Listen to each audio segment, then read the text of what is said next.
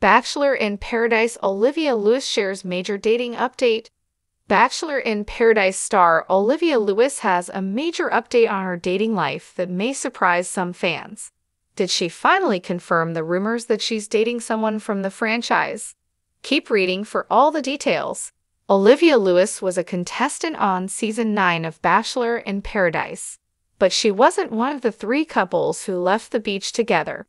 She found herself in a love triangle with Kat Izzo and John Henry Spurlock early in the season.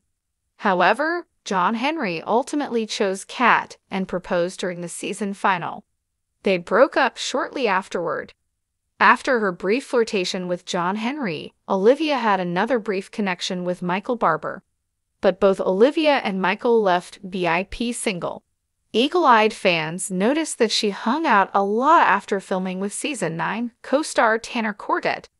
The two were only friends during the show, but fans hoped romance had brewed once the cameras stopped rolling. Olivia and Tanner leaned into the speculation with several posts hinting about the status of their relationship. She posted on Instagram just last month about spending time with Tanner in Cleveland, Ohio. But based on her recent dating update, it doesn't seem like things turned romantic between Olivia Lewis and Tanner Cordet. In fact, it sounds like she is still single and plans to be for a while. Why? She revealed the sign in an emotional voice-over. "I want to be the happiest I can be and learn the most I possibly can learn about myself. And sometimes that means you have to go to a dark place to get to that point. I'm not settling, and that can mean people gotta meet me where I'm at." Olivia continued, "I've worked too hard to feel how I feel today.